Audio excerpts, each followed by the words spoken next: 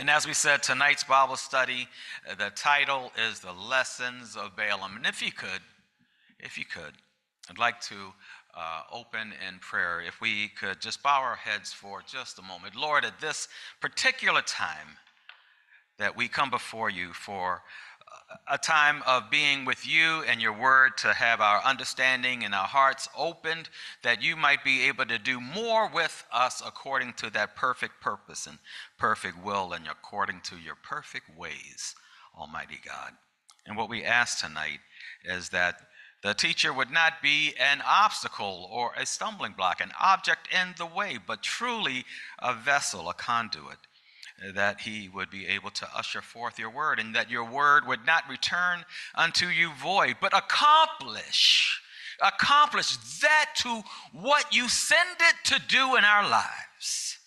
That is our prayer when we come before you tonight for tonight's Bible study, Lord. And we thank you so much for the greatness and the awesomeness just to behold you, God, to be counted worthy to come before you by the precious blood of your Son, the Lord Jesus Christ. Thank you, thank you, thank you. We pray and claim in Jesus' name. Amen. Amen. Well, I'll be a little honest. I'm a little stirred up tonight.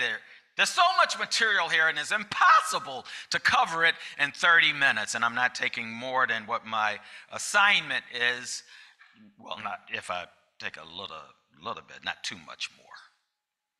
And so tonight we're going to talk about one of those legends, one of those almost cartoonish things in the Bible. There is an episode in this story where there is something that is as huge as Noah being swallowed up by the great fish, the Bible calls it. We call it a whale. Swallowed up. It is that type of story that we are going to talk about. But there's several lessons in here for all the Christians. And so our setting, our background is that Israel was coming to the end of their 40 years that they were assigned into the wilderness. And just quickly, all that came about because of one decision. God told them, I have this promised land for you. And when the spies went out and said, oh, this is what it looks like. These are the things that are there. The people, well, 2 of the spies and 10 of the spies discouraged the hearts of the entire nation, And God said, that's it. All righty. If you're saying that your children will be a prey, they will be the only ones who go in. That one decision of complaining and murmuring and disobeying God cost them not only 40 years of wandering, but it cost those people to miss out and the children to go in. They completely missed the promise of God because they complained against God and against Moses. Completely missed what God had for them. Completely. Because they chose to be, let's just say, disobedient and not to believe the God who delivered them with a great hand would continue to deliver them. So that is the setting. They're coming to the end of that 40 years. And if you were following, as we had our reading for the month, and we were going through the book of Numbers. It was Numbers this month. And if you were following with us, you would have seen that they had many battles in that wilderness, and some were internal battles, and some were external battles. So let's pick up. Let's join with this lesson in Numbers chapter 21 and verse 23. We're going to be going over a lot of scriptures today. That's the only way to tell this story, where you can go back and retrieve this and be able to take it into your bosom and let God teach you more and more and more from it. So from the book of Numbers chapter 21 and starting at verse number 23. And Sihon would not suffer Israel to pass through his border, but Sihon gathered all his people together and went out against Israel into the wilderness. and he came to Jahaz and fought against Israel. Now, just one moment there. So the setting for this part is now that they're coming to the end of the 40 years, they're about to go to the land of promise. And as they are about to do this, they asked this king, Sihon, they'd asked another one too, but now they're asking King Sihon, hey, look, we want to be able to go through. We're not going to take anything that you got. Not going to eat your grass. We're not going to drink your water. We're not going to touch anything you got. But we just want to go on past so we can get to where the Lord is leading us. And Sihon said, no. Matter of fact, all my people is coming out. We're going to fight you. This is going to be a war. Verse number 24. And Israel smote him with the edge of the sword, and possessed his land from Arnon unto Jabbok, even unto the children of Ammon, for the border of the children of Ammon was strong. In verse 25, and Israel took all those cities, and Israel dwelt in all the cities of the Amorites. This is what Sihon was, an Amorite, in Heshbon, and in all the villages thereof. For Heshbon was the city of Sihon, the king of the Amorites, who had fought against the former king of Moab. The former king of Moab. That's important. So Sihon fought against Moab and won, and took all his land out of his hand, even unto Arnon. So Israel, when journeying to get to their promised land, they encountered other peoples and cultures, and here they encountered the Amorites. And it doesn't say a whole lot about the Amorites here, but if we could go over to the book of Amos, chapter 2, and verse number 9. It says here, the Lord speaking through the prophet Amos, yet destroyed I the Amorites before them, whose height was like the height of the cedars, and he was strong as the oaks, yet I destroyed his fruit from above, and his roots from beneath. Also I brought you up from the land of Egypt, and led you 40 years through the wilderness to possess the land of the Amorite. Height like cedar trees. In other words, these were big people, strong as oaks. In other words, they weren't just big, they were strong people. And we just read how they said, no, we're not going to let you by. And Israel not only smote them, but they took their land. So this shows the victory that God had within those who follow his will. Now, did this mean that Israel was righteous? Prior to this, if we were to read earlier, but we don't have time, but if we were to read earlier in that chapter 21, when Israel complained against God and Moses, because they complained against God and Moses that they were out there and they wanted water. That time God didn't even answer them. He just sent fiery serpents. And those fiery serpents was going on, and they were killing people in Israel. And so all of a sudden now, okay, you sending the fiery serpents out, God, we know we done wrong. So God, please stop, please. And so they went over to Moses and they appealed, and Moses made a brazen serpent. And that serpent that he made, they had to look on it whenever they would get bit by one of those fiery serpents, and they would be saved. Yeah, that brazen serpent that is also in the Gospels that the Lord Jesus referred back to. That's the serpent that he made because of their rebellion. And they lost thousands through that complaining against God and against the man. Lesson number 1. The God of Israel was stronger than the gods of the land. The God of Israel was stronger than the God of the gods of the land. Now, the Amorites, they were actually a conglomerate of cultures, but they all were of that blood. And these Amorites, not all of them worshiped the same God.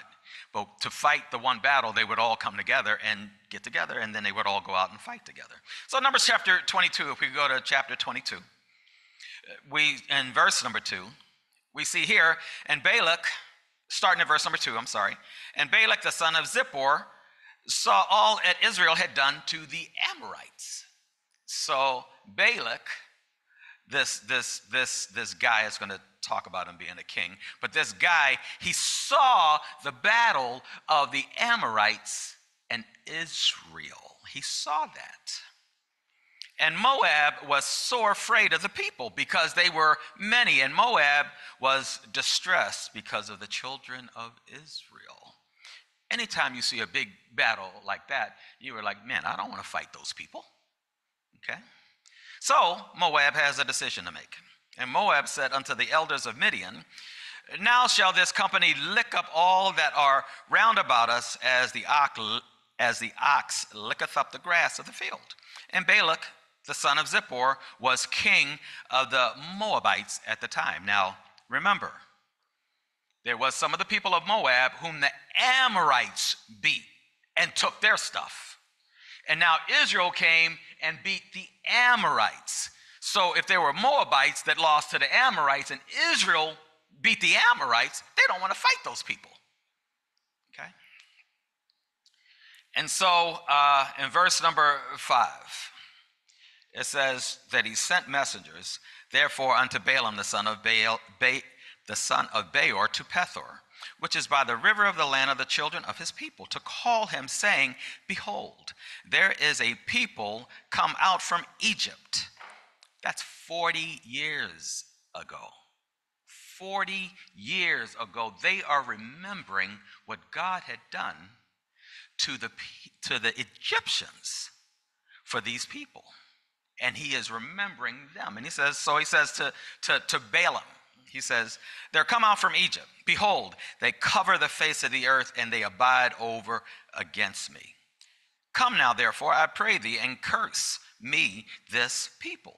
For they are too mighty for me. Peradventure I shall prevail, that we may smite them, and that I may drive them out of the land. For I wot not, or I know not, I know that he whom thou blessest is blessed, and he whom thou cursest is cursed.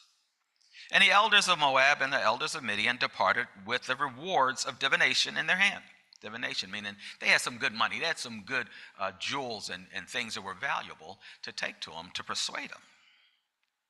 And they came unto Balaam and spake unto him the words of Balak. And he said unto them, lodge here this night, and I will bring you word again. As the Lord speaketh unto me, and the princes of Moab abode with Balaam. And God came unto Balaam and said, what men are these with thee? So we see here that the Moabites went to some man, to Balaam, to ask him. They say, I know that whoever you curse is cursed, and whoever you bless is blessed. So we want you to go ahead and curse this people, because we know when you do it, it'll be done.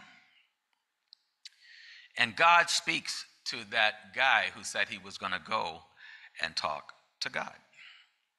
How in the world could that be that the Lord speaks to this guy?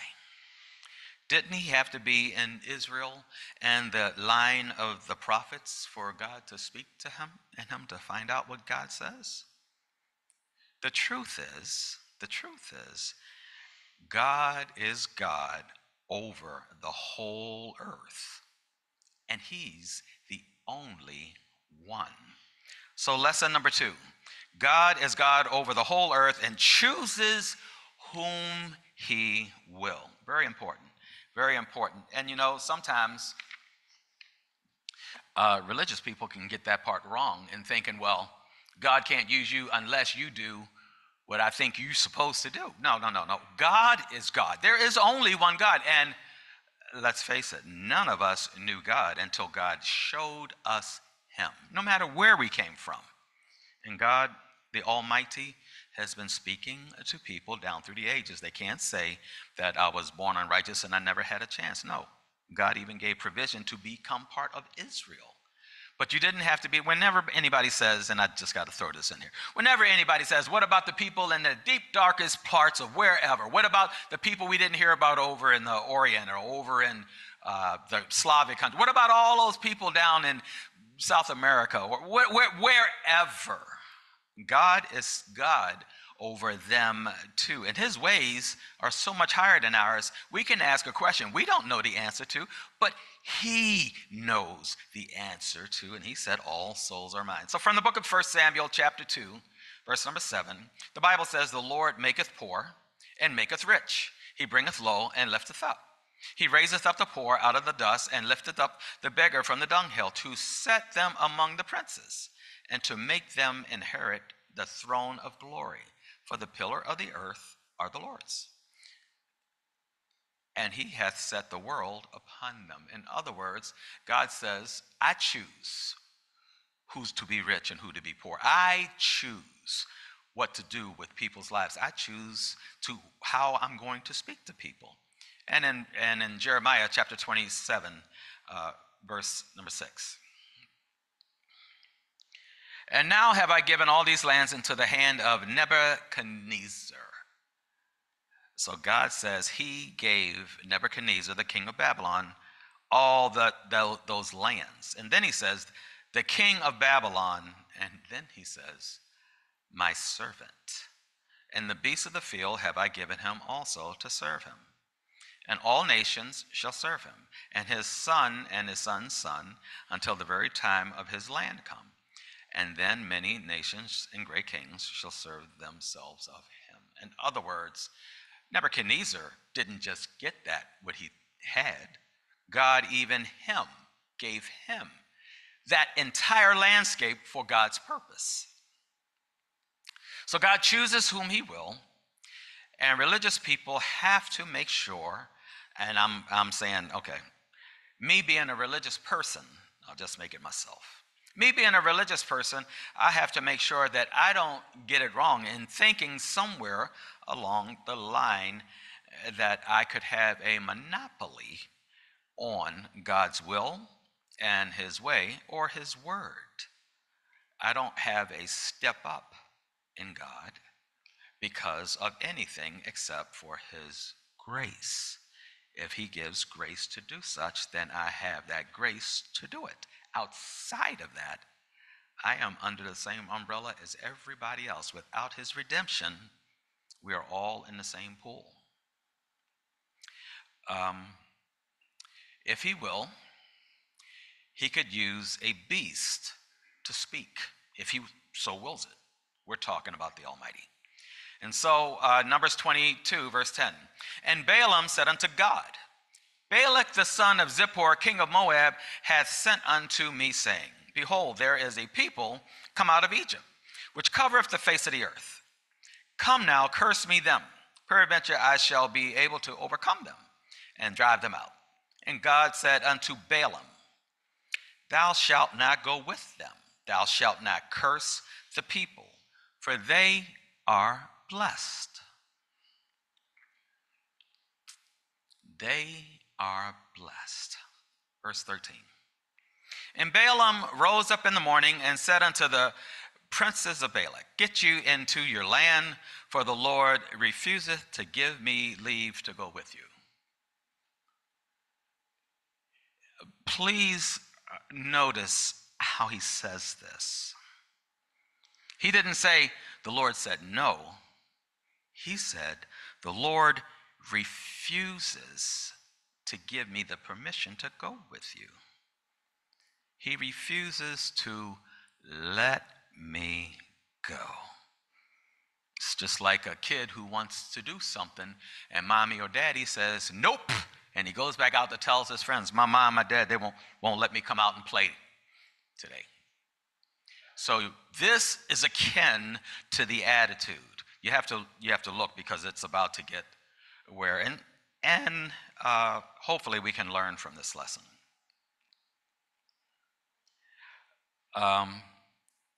And verse 15. And Balak sent yet again princes more and more honorable than they, and they came to Balaam and said to him, Thus saith Balak, the son of Zippor, let nothing, I pray thee, hinder thee from coming unto me. For I will promote thee unto very great honor, and I will do whatsoever thou sayest unto me. Come therefore, I pray thee, curse me this people. And Balaam answered and said unto the servants of Balak, If Balak would give me his house full of silver and gold, I cannot go beyond the word of the Lord my God to do less or more. Now please, again, look at his speech. If Balak were to give me his house full of silver and gold. Why silver and gold? The Bible says from the abundance of the heart, the mouth speaks. So this would have caught, you get this, this would have caught Balaam's eye. Anyway, and it goes into verse number, where are we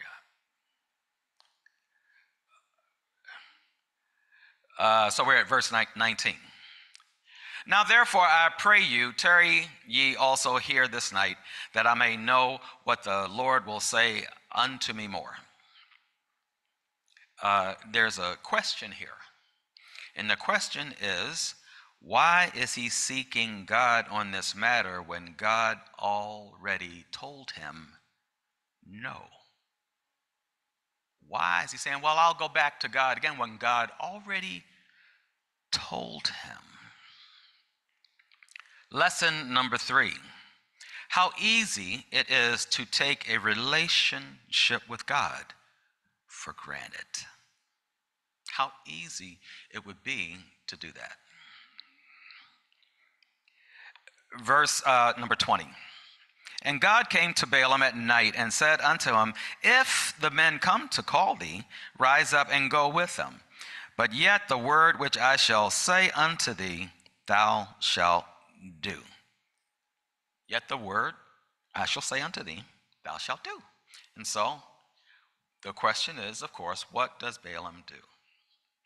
And Balaam rose up in the morning and saddled his ass and went with the princes of Moab. Wait a minute. What did God tell him to do? God said, if they come to call on you, go. In the morning, Balaam just got up and went. Oh, it'll be all right. God said I could go if they come and call. I just won't wait for them to call. I'll just go anyway. I'll just, it's going to be all right. It won't make a big deal to God. Okay. So, verse number 22. And God's anger was kindled because he went. And the angel of the Lord stood in the way for an adversary against him. Now he was riding upon his ass, and his 2 servants were with him. Verse number 23. And the ass saw the angel of the Lord standing in the way, and his sword drawn in his hand, and the ass turned aside out of the way and went into the field. And Balaam smote the ass to turn her into the way. Verse number 24. But the angel of the Lord stood in the path of the vineyards, a wall being on this side and a wall on that side. And when the ass saw the angel of the Lord, she thrust herself into the wall and crushed Balaam's foot against the wall, and he smote her again. And the angel of the Lord went further and stood in a narrow place, where was no way to turn either to the right hand or to the left. And when the ass saw the angel of the Lord, she fell down under Balaam, and Balaam's anger was kindled, and he smote the ass with a staff. Okay? And verse number 28, this is one of those famous parts of the story, of course. And the Lord opened the mouth of the ass, and she said unto Balaam, What have I done unto thee, that thou hast smitten me these 3 times? And Balaam said unto the ass, Because thou hast mocked me, I would there were a sword in my hand, for now I would kill thee. And the ass said unto Balaam, Am not I thine ass, upon which thou hast ridden ever since I was thine unto this day? Was I ever wont to do so unto thee? And he said, Nay. Then the Lord opened the eyes of Balaam, and he saw the angel of the Lord standing in the way, and his sword drawn in his hand, and he bowed down his head and fell flat on his face. And the angel of the Lord said, Wherefore hast thou smitten thine ass these 3 times? Behold, I went out to withstand thee, because thy way is perverse before me. Now we have a situation where Balaam is talking to the ass, and the ass is talking back. We have here where the angel of the Lord is also talking, but that guy has a sword drawn, ready to smite, and telling him that he was set to slay him, but the ass saved his life. So the question is, was Balaam righteous in any of this? And the answer is no. No, he was not. And yet God was still able to use even that which was unrighteous. God already knew how his judgment would fall. But yes, Balaam was wrong, and God could still use this man for a teaching lesson for Israel. Verse number 23. And the ass saw me and turned from me these 3 times. Unless she had turned from me, surely now also I had slain thee and saved her alive. Lesson number 4.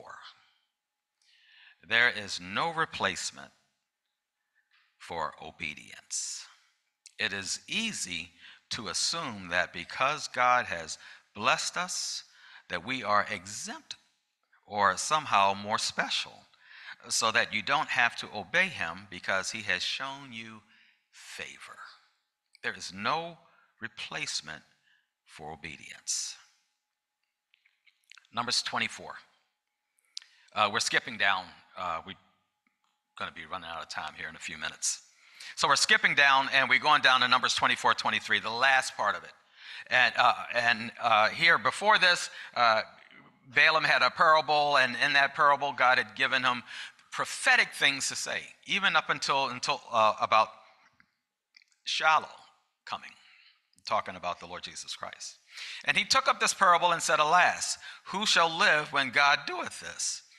And ships shall come from the coast of Chittim, and shall afflict Asher, and shall afflict Eber, and he also shall perish forever. And Balaam rose up and went and returned to his place. And Balak also went his way. That's the end of 24. So he couldn't curse him. He got rebuked and corrected. And here in chapter 25, the very next verse, we see verse number 1. And Israel abode in Shittim, and the people began to commit whoredom with the daughters of Moab. So he went from, I can't curse these people. God's only given me this much permission. And the next thing we read is Israel the people began to commit whoredom with the daughters of Moab. That's not all of it. And they called the people unto the sacrifices of their gods, and the people did eat and bowed down to their gods. And Israel joined himself to Baal Peor. Now, Baal Peor is a god. But this particular God, you can see Baal is the first part of that. This particular God is supposed to be a great and mighty God who does not hold his people accountable. A great and mighty God who does not hold his people accountable. They just come to him, give him stuff, and then he's supposed to be the good God to them. And that peor part, that is for, how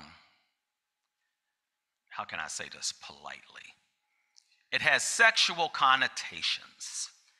So it is to infer that this is a God that won't hold you accountable for your actions.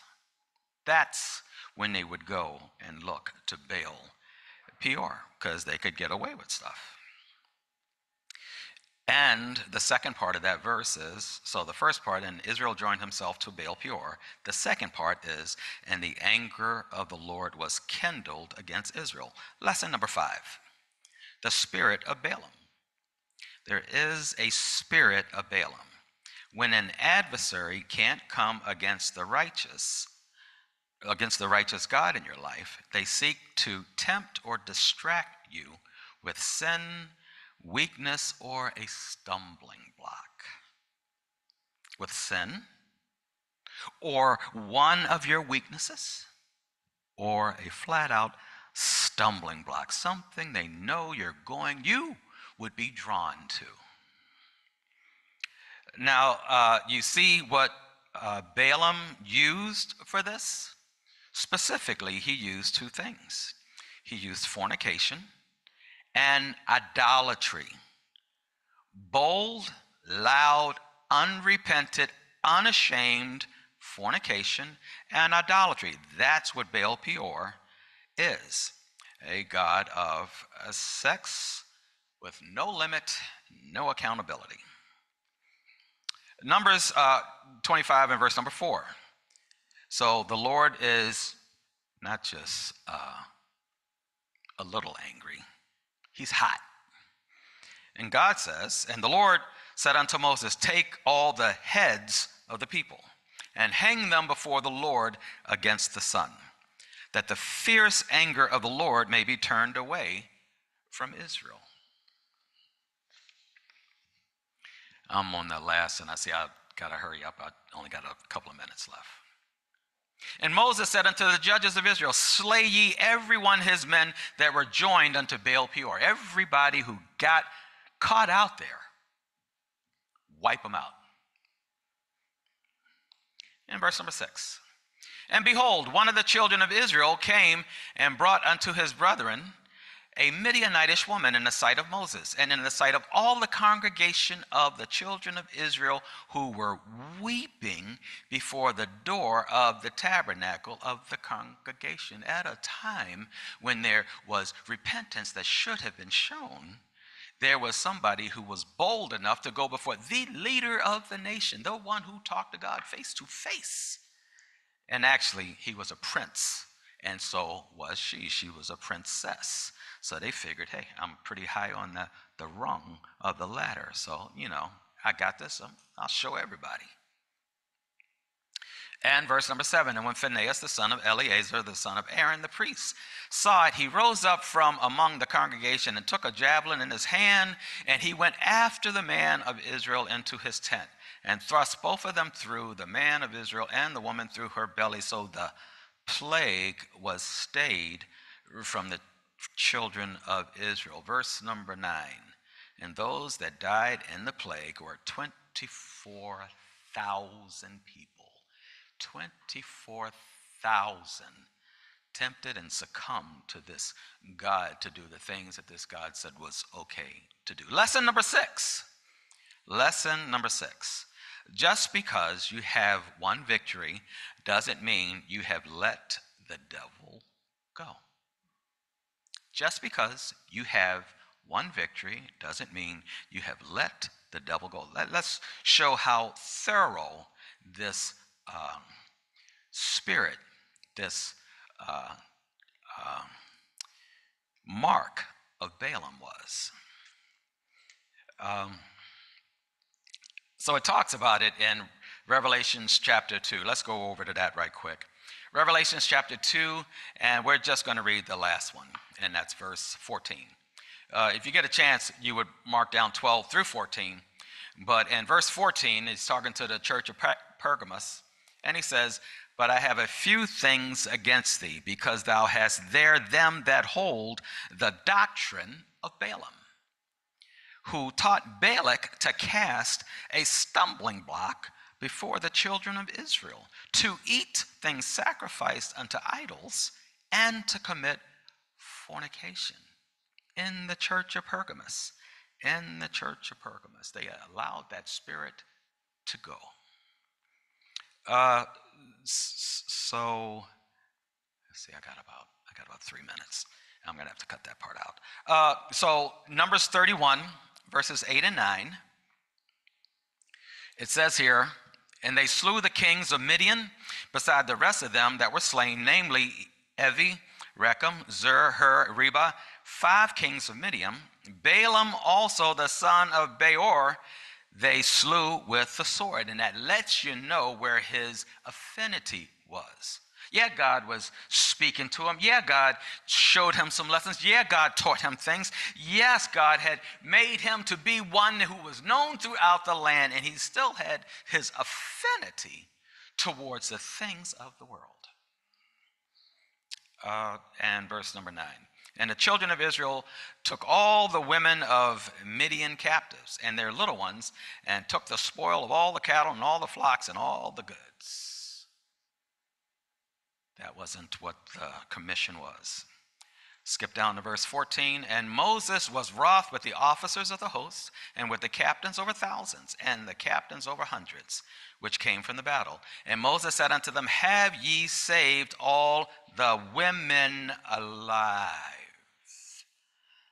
I said all the women, I'm sorry. Verse number 16. Behold, these caused the children of Israel through the counsel of Balaam to commit trespasses against the Lord in the matter of Peor. And there was a plague among the congregation of the Lord. Lesson 7, our last lesson. There are corrupt teachers and preachers and prophets, singers, workmen, and so much more who are anointed and blessed of the Lord. And yet they take those blessings, they take those gifts and talents, they take those special things that the Lord has given them, and they use them for vile purposes, fleshly gain, and to snare or cast stumbling blocks to others. In other words, I'll tell the story right quick. I once was, many years ago, I was at work, and a friend that I had been sharing with, he told me he was going to go to this church. And I was like, oh, you're going to church? And he said, yeah, I'm going to join the choir. And I was like, really? He said, yeah, I figured I'd give my voice to the Lord, see what he could do with it, and then I'll go out and try and make some money with it. Straight out.